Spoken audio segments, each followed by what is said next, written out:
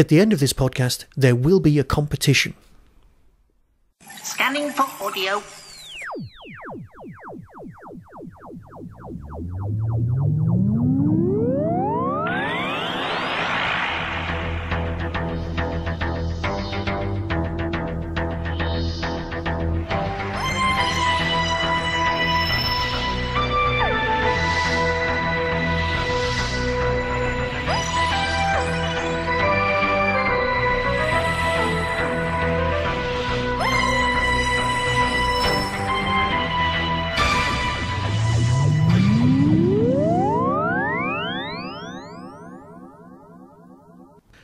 Welcome once again to a Tin Dog podcast. Yes, I know show 550's been and gone, but you know what? I like to celebrate milestones like that with an interview.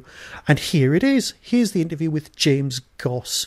Yes, you'll know the name, but let's go and talk to him now because he's been busy at a typewriter / word processor and produced City of Death. Now, yes, we all know that City of Death was written by Douglas Adams, but here's a chat.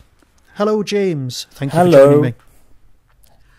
So, let me see, when did you actually write City of Death? Last year or the year before now? I think I started in October 2014. And finished on December the 25th. Ah, yes, that would have been marvellous for your entire family. Yeah, it was... Is Christmas ready? No, he's busy working. No, it was very fun. I think as with all things, I think it was appropriate that City of Death had to be written quickly, and with the maximum disruption to all available holidays. So, a quick question about that. Right, we all know that City of Death was written by one guy, and then Douglas Adams ended up taking over, and originally it was meant to be, Gareth was meant to be writing the book. That was what was in all the Doctor Who magazines and everything, and then you ended up with the gig. How did that happen? It was a very puzzling phone call, where basically Gareth had, as you probably know, ITV's Splendid Jekyll and Hyde series had basically discovered that Gareth Roberts is a brilliant writer, and I think they just went, have more episodes to do, and Gareth looked at the approaching final deadline for City of Death and went, oh no. That's my understanding of it. I mean, Gareth is I've sort of only briefly spoken to Gareth about City of Death at a party once, when he went, have you handed it in? And I went, yes. And he went, it can't be done. And I was like, I know.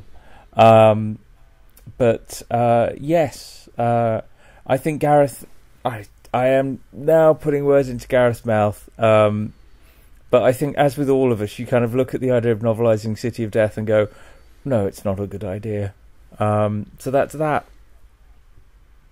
You see, the thing is with City of Death, it's got such a strange, like you said, convoluted history. There's one guy's ideas, and then there's Adams turns up. And the thing is, you're standing in the shadow of Douglas Adams, and I know you've adapted other bits of his work as well, which I'm sure we'll talk about in a minute. But you've got you had the script. Because I know Sharda was a labour of love that was done some time ago, but obviously not by you. But that it's in the same vein, because obviously it's the Adams stuff that was never released as a target novelisation.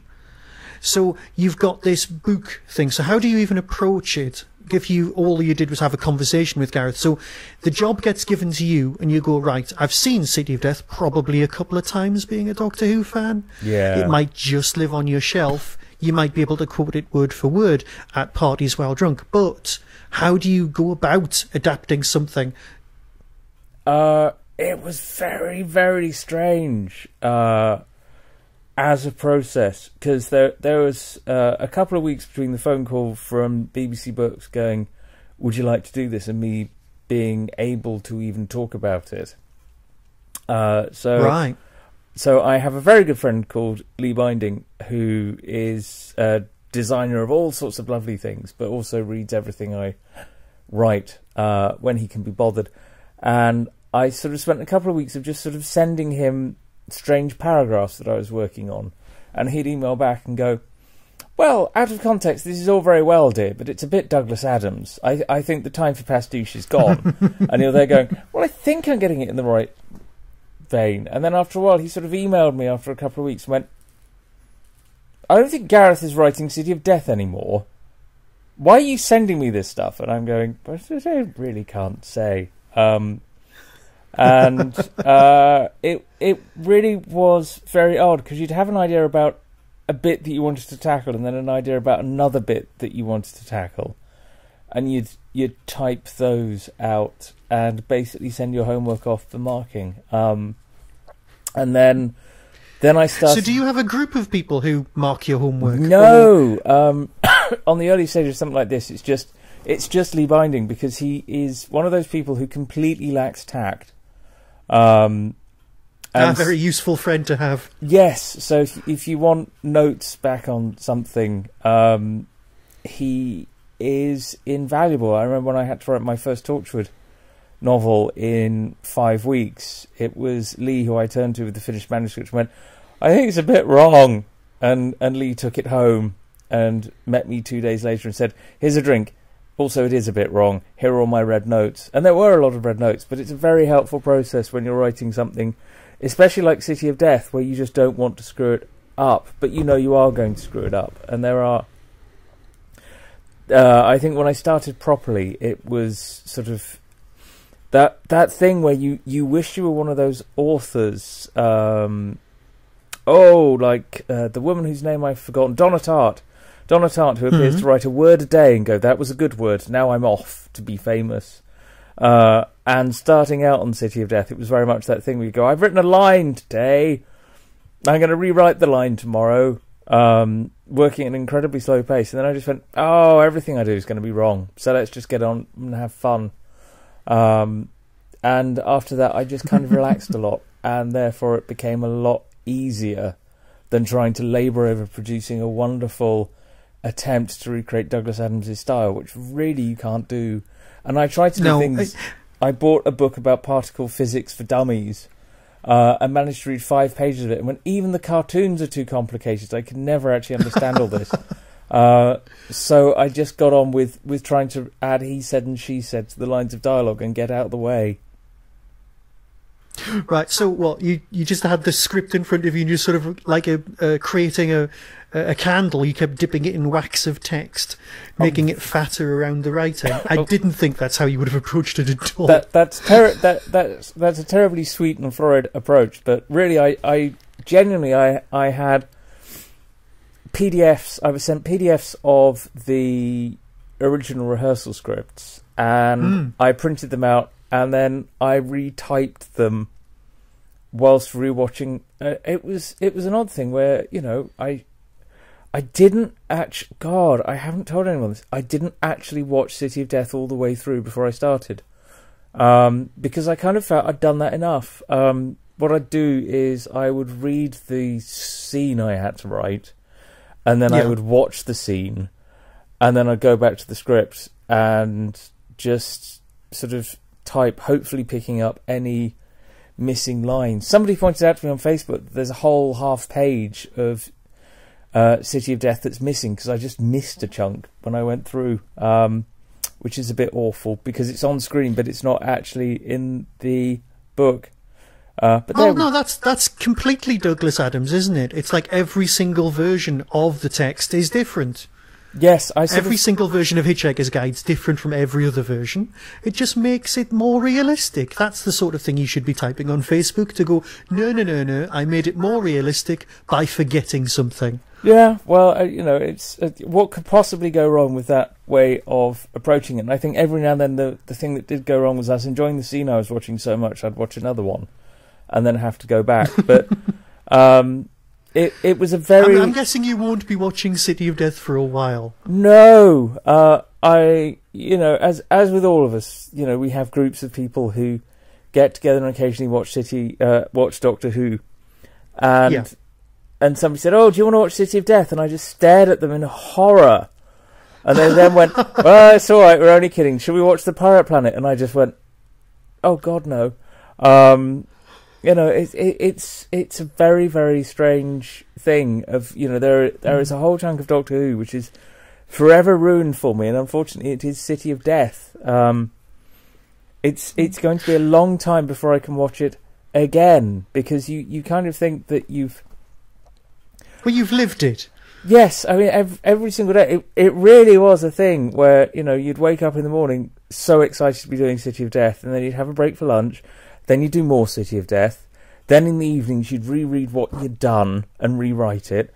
Then you go to bed dreaming about what you're going to write the next day. Once or twice I woke up in the middle of the night to get started early. And it just kept on going until all of a sudden you got to the end and you went, oh, I've actually finished this. But along the way it was, you know, it was a bit strange, because you keep on bumping into people at parties and they say, what are you working on at the moment? And you go, I'm novelising City of Death, and they would just stare at you and go, oh God, are you sure? and you kind of go, I know exactly what you mean. And I must admit, part of me was expecting there to be almost two versions of the novelisation. There's the lovely, florid, incredibly good version that you've done, but also a Target novelisation. I mean, did it ever occur to anybody to go, Terence, could you do this? Just to get one of those nice Target covers on as well. I know. I mean, this is the thing. Lee Binding is a sort of a you have finished present. Did a beautiful Target cover for the book. And it is a very odd thing in that everybody wanted this book to exist to fill in a gap on their shelves. And the version that finally does exist does not possibly fit on your neat Target bookshelf, because it doesn't look like a Target book at all. And I'm hoping that at some point, you know, BBC Books finally crack to the probably 4 letters of angriness that they've received and reissue it in a beautiful, proper Target book edition that will just about fit on your shelf. Probably printed at 3 points so that it has the same spine width as those. you know those glorious late 1970s Terence Dicks things where he woke up and just kind of went, what story am I typing today? You know, those really lovely thin ones where you're like, is that going to be 40,000 words? Is it? It's not very many.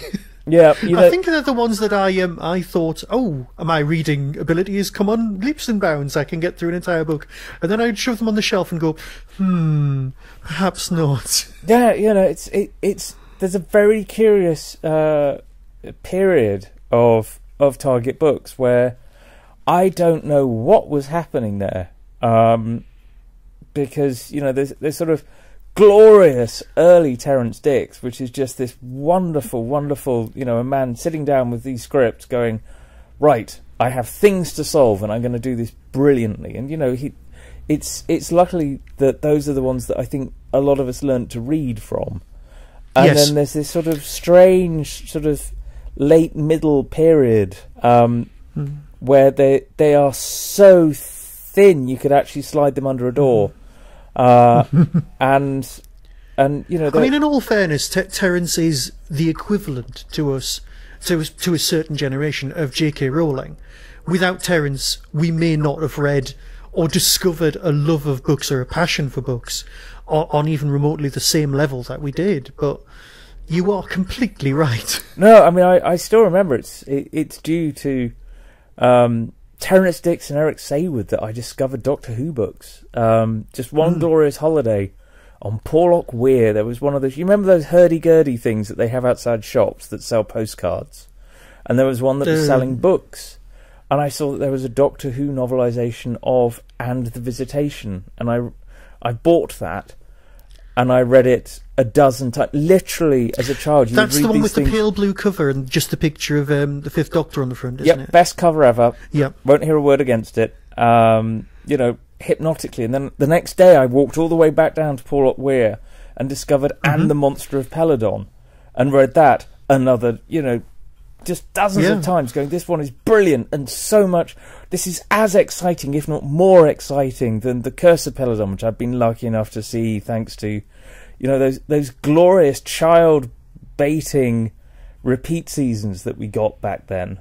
Oh yes, the five faces of the Doctor. Oh, you know that glorious, making me all melancholy. I know, it was so exciting. I still remember that moment in the Crotons where a tubular pipey thing emerges from the soup, and I just went, "Oh my! Oh! K9 is turning up." And sadly, the Crotons never quite. You know, the Crotons is marvellous in many ways, but does not, in fact, feature K9. But I was so excited because I knew something was happening. But yes, right. You said something earlier that I have to pick you up on. Did you honestly write an entire Torchwood book in 5 weeks? Yes, whilst having a full-time job. Because I okay, that's just showing everyone up who thinks they can write. It was fear maths. To this day, Steve Tribe, the editor, insists, "Oh yes, you were definitely our first choice for this book." But it was very much sort of. I was rung up on holiday, and unfortunately, I was staying in a castle in Scotland, with of all people Joe Lidster, whose Tortured episode was going out that night, and the reception. There was no phone reception unless you leant out of a turret. In this castle in Scotland, there was barely any TV reception, so we'd gone up on holiday to see Joe's episode of Torchwood, and there was some worry that we wouldn't actually be able to watch his episode of Torchwood. And I had this very strange thing where I went, I've got all these missed calls on my mobile phone, so having to lean out of a turret, and this man says, "Do you want to write a Torchwood book?" And I'm like, well, yes, I've always quite fancied writing a book. And he goes, "Oh yes, Gary Russell said that you might be able to write one. I've got the proposal, please start." And I went, "Oh, how long do I have? Do you want it by the summer?" And he went, "No, you've got 5 weeks. Off you go." And it really was a case of I sort of sat down and did some maths and went, well, if I've got 5 weeks and it's 50,000 words, then that's 10,000 words a week. This is actually fairly straightforward. And I sort of did it. But meanwhile, I sort of came downstairs and went, "I'm writing a Tortured novel." And Joe looked at me and went, "That's very nice for you, but can you help me retune the television so that I can watch my actual episode of Torchwood?" So my moment of "I shall be a published author" was very swiftly turned to but I shall now Can you watch fix the telly? Yes. Can you fix the telly so that we can watch a proper episode of Torchwood? Okay. Well, I was about to suggest, was the castle circular, and were there a lot of skulls around and a strange haunted figure following you for the 5 weeks, thus allowing you almost an infinite amount of time to do the writing, but I'm guessing not. No, I see where you go. It did have a slightly haunted cloakroom. Yes. Yeah, it was me and my friend Kate and Joe Lidster and Helen Rayner and Gillan Seaborn, who produced Doctor Who Confidential. It was a very, very, very strange holiday in a remote castle in Scotland, especially because Gillan was having rushes couriered to her every day. So the groundsman would have to show in this terrified motorcyclist who would just post a VHS through the door because it was the days of VHS, and then drive away. It was gloriously odd as a holiday. Yeah, sounds... sorry, you weren't in sort of some strange European castle near a lake trying to recreate some sort of Frankenstein thing going on. It's like, we'll all have our own thoughts on horror and we'll all get together. It just sounds like a very odd holiday. No, we did. So that was then. Yes. That was then. Now, as well as this sort of nice gig you have doing City of Death, you're also hanging around with those lovely people at Big Finish. You're the producer of Torchwood. Yes, that was another excitingly unexpected email. Because Torchwood is just so much fun. Because it's one of those. A producer's job is not a writer's job. No, usually. No, there's a lot more paperwork and spreadsheets and organising and I things. hate the paperwork. I really hate the paperwork, but I do it because it's Torchwood. There have been some days recently where I've just woken up and gone, I hate this. I really hate this. But the point is you do it because it's Torchwood and you can't say no. But as we're recording this, you're in season 2 or even 3. I think we've nearly finished season 2. But it was a little bit of a rush to start with. But yes, I remember because I got the email saying, "Would you like to do this?" And I said yes, and I then got an email saying, we were trying to get this off the ground, and we commissioned a script, and it exists, and it turned up in my inbox, and I thought, oh, it's going to be a load of old dog, isn't it? And then I opened the script up, and actually the script by David Llewellyn was so very good, and I went, do you know what, I think we'll see if we can actually just record this. And I rang up John Barrowman's agent and said, this project that was on the back burner, it's, does John have any time in the next 2 months? And they went, oh, he's not busy for the next fortnight. And so we suddenly found ourselves recording it. And then we were able to go, oh, well, this means we can probably release it quite quickly. And by then we'd realised that we could bring the release of the others forward. And they've sold so well that Big Finish are thrilled with its success. So they said, carry on. So we're carrying on. So it went from being a nice little project to make 6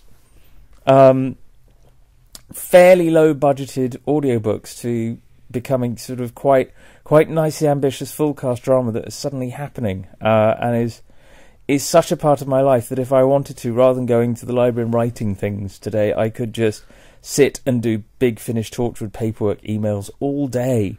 Because the terrible thing about paperwork emails is that when you answer them, people go, oh, you've answered your email, so here's another thing, and you just sit there and go, oh God. I actually tried to go away on holiday to Morocco in January just to get some writing done, and I wrote 400 words, and the rest of it was I'd wake up every morning and just endless paperwork, horrible paperwork. Paperwork is so dull, and none of us can escape paperwork, and one day I'd love to do a story about how paperwork is just this monster that eventually wins, and the world is just lots and lots of unanswered emails and cats. Isn't that what the entire internet will eventually be made of? Yes, just and jiggling bots that want you to click to find out that one secret of being thin, and the answer to being thin is to shut your computer and go out for a walk. The person who discovers how to write and walk at the same time will be a very rich author. And thin. Yes, I did have a chat with George Mann, acclaimed author George Mann, and he revealed that he does a lot of his writing by dictating into his iPhone whilst commuting, which I think left everybody at the table a bit sort of like, oh gosh, well that's a way of doing it. Wow. So just the idea that by the time George Mann arrived at his office in the morning, he's already written more than anybody else could possibly manage to achieve. But unfortunately he's always got the same geek sitting next to him on the train every morning. Oh no! No, I wouldn't do that. Oh my God, that would be terrible. Oh, you see, nothing comes without a cost. That is such a... Oh my God. Wow. Or do you think everybody in his train carriage just hates him? Because it's... well, half of them will hate them, and half of them will be on Twitter giving out spoilers. Yeah, but can you imagine that? Just all these people go, oh, here he goes again. Oh, a long time ago when we were kids, well, when I was a kid, if you saw someone walking down the street talking to themselves, you thought, oh, I'll cross over, bit of a nutter. But now everyone's got phones. Is everyone actually talking to someone? And if you've got a writer talking to themselves into a dictaphone, even worse. So yeah, perhaps he's actually the nutter on the bus rather than the author we should all aspire to. Yeah, I do get that occasionally, because sometimes if I'm on a long tube journey, I will just sit and do some writing, because sometimes that's the only way I can get away from the paperwork. And you will just spot somebody sort of next to you just leaning over to see what you're doing, and you can just see them go, unpublished author. And you just think, oh, screw you, this is very important work here that I'm typing about Doctor Who and Romana and stuff, leave me alone. This is not fan fiction. Well, it is, but it's not. Yeah. Leave me alone. If I wrote then the Doctor and Romana kissed, then I would deserve that facial frown of yours. But none of that actually happens. Right, you need your own book jackets as your screensavers. No, well, I did.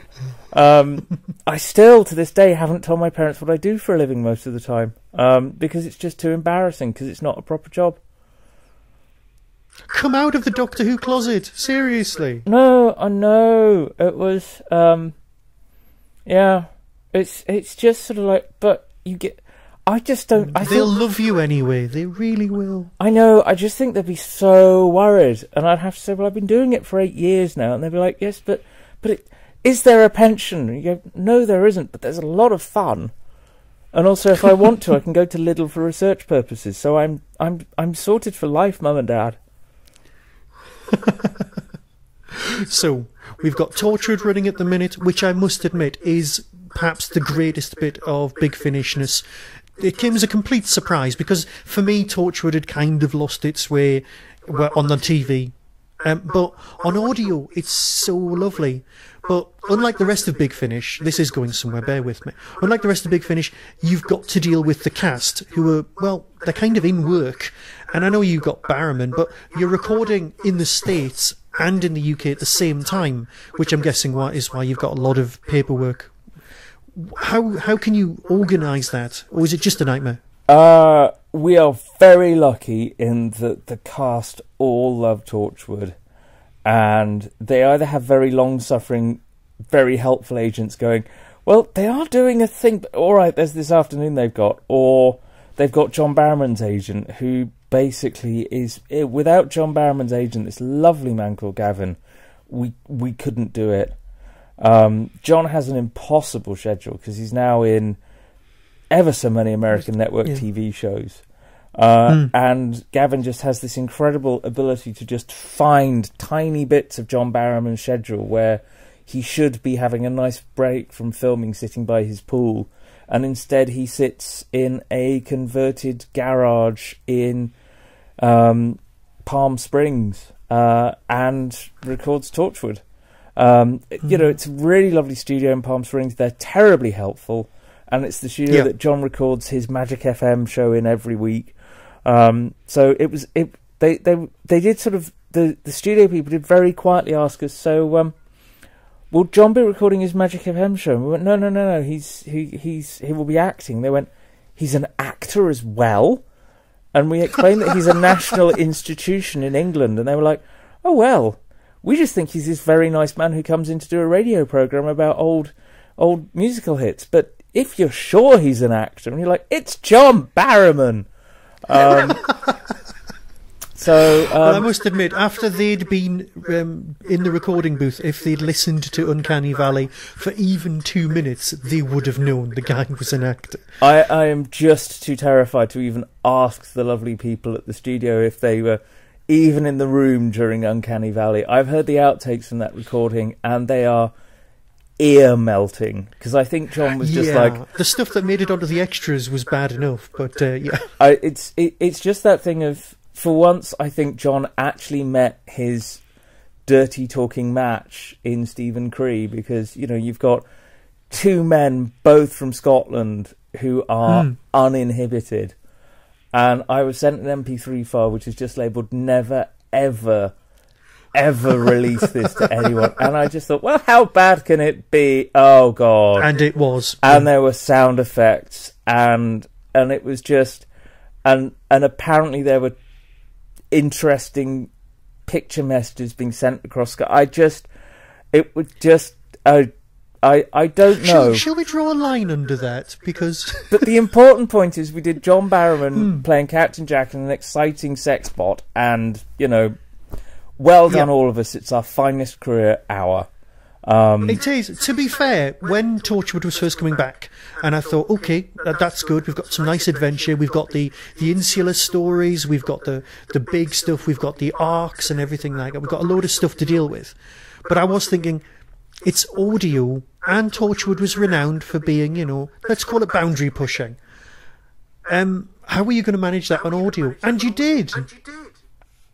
I know. It was very impressive, because that was the one thing, the one aspect I was worried about. It was, you know, it's just that thing of David Llewellyn wrote a really soft, clever, painful script, and you know, it just worked. It's easy to joke about it, but it's a very sad story and a very charming one. And you know, the one problem we did have was we employed this fantastic author called Emma Reeves, who is the reigning queen of children's television, but also an enormous Torchwood fan. And unfortunately, the first draft of her script, our big note to her was, you know, this is somebody who's not been allowed to use anything that could resemble a swear word in her writing life recently. and everything that she writes is thoroughly inspected for possible innuendo or nuance. And her first draft turned up, and you could tell that all the swear words she'd had taken off of her. She suddenly went, "Whee! Finally I can use all of these." And we had to email her back and go, "Oh God, just no." And it is curious that swears and filthy things on audio seem to have much more impact. And have to be treated terribly, terribly carefully.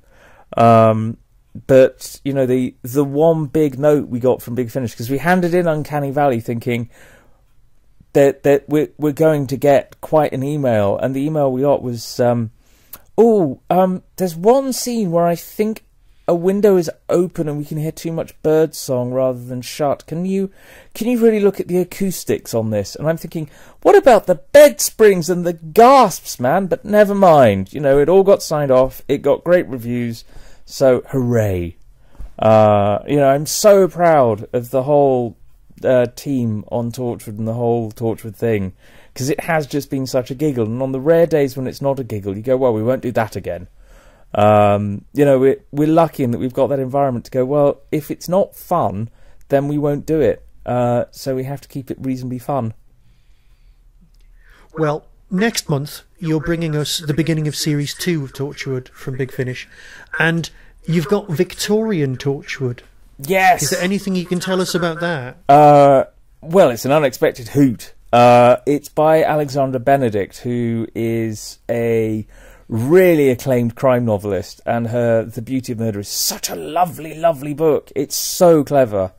From about the 30th page, it does a thing that makes you go, oh, wow. And it's all to do with the disposing of bodies, and it's so clever and such a beautiful mixture of crime, fiction and fantasy and everything. And the Victorian age is just basically turning to this woman who's an enormous fan of Torchwood and saying, would you like to write about Victorian Torchwood with Queen Victoria and Captain Jack having an adventure? And oh God, it is so much fun, because on one level it is a romp with Queen Victoria and Captain Jack hunting for a monster, which is a really simple story. And on another level, there are all these hints that go through that make you realise, oh, this is going to be very curious. So will there be a return to Victorian Torchwood? Oh, yes. We are setting up a whole lot of things that can be followed through on, because, you know, we got away with it with Yvonne Hartman. Everybody went, oh, you brought back Yvonne. That was hilarious. I know. That was absolutely hilarious. The setting, I mean, all right, Cardiff, you know, post-industrial city, and as you can hear from my accent, I'm a Geordie, and Cardiff and Newcastle on a Saturday night, almost indistinguishable. It just felt so real. I know. It was a long conversation, the back and forth, because, you know, Joe Lidster writes these pieces of enormous heart and emotion and morals and stuff, and we went, it's Yvonne on a Saturday night. It's Yvonne on a Saturday night having things happen to her dreadfully, and BBC Worldwide kept on going, it's Yvonne on a Saturday night having things dreadful happen to her, and it's about her triumphing over all that. And you could just sense Joe going, oh, do I have to? I want to write about battered childhoods and misery and clever, intense, emotional stuff. And we went, you'll do it anyway along the way. And he did. And it's a hoot. And being in studio with Tracy Ann Oberman was just, you know, I've had so many of the happiest days of my career working on Torchwood. You know, being in studio with Gareth David Lloyd, Skyping with John Barrowman, and being in studio with Tracy Ann Oberman and just going, this is just wonderful. Being sworn at by Eve Miles and Kai Owen. You know, all these gloriously naughty things that have happened to me over the last 6 months have just been lovely. And, you know, we've got Rowena Cooper playing a very elderly Queen Victoria who's ready to have one last adventure. And she's magnificent. I was interested in the recasting. It's just no disrespect to Pauline Collins, but Rowena is played Liz Shaw's mum in something of mine years ago, and ever since I wanted to use her, and as soon as we thought, oh, we can do Victorian Torchwood, I just thought, oh, we can employ Rowena Cooper again. Was that Dame Edith? Emily Shaw, that was it. Emily Shaw. Right. And she was just so remarkable in that. And honestly, you know, if you're listening and you have the chance to employ Rowena Cooper, do, because she brings her own knitting along and she makes the green room delightful. And she's a fantastic actress. Well, before we go, I just need to say one more thing. 101 Objects, The History of the Universe in 101 Objects, is one of my all-time favourite Doctor Who books. It just reads beautifully and is so well illustrated. I just wanted to thank you for that, because it's great. Oh, it was a lovely thing to work on, and charmingly random. And the flow chart to the Objects of Rassilon still does just about work. I think there's only one mistake in it. I do remember getting a phone call at 2 a.m. from the designer going, "I'm really tired and I've suddenly got to the Objects of Rassilon and I hate you. Goodbye. I hope you enjoy the rest of your sleep, because I won't be." But yeah, that was such a lovely project to work on. And who knew I got to write 2 coffee table books in my career. I got to write 2 coffee table books. That's a lovely thing to do. It certainly is. Well, I don't want to hold you up from your trip to the library, or indeed throwing yourself into tortured paperwork. Thank you. I've talked your ear off. I'm really sorry. I'll go now. Okay, thanks. Thanks. Bye. And that was the interview with Mr. James Goss. I just want to say that you can own a copy of City of Death. If you'd like to own a copy of the paperback of the City of Death, all you have to do is email me your name and address, and I'll take care of the rest. Your name will be taken at random, and I'll pop it in the post. You have until the end of February. Be seeing you. That was the Doctor Who Tin Dog Podcast, available on iTunes, YouTube, Twitter, RSS, Vimeo, and across the internet. Doctor Who and its associated properties are all copyright and trademark of the BBC. No infringement is intended. Why not become a supporter by visiting patreon.com/tindog. Contact the show on tin-dog@hotmail.co.uk. The Tin Dog Podcast is a founder member of the Doctor Who Podcast Alliance.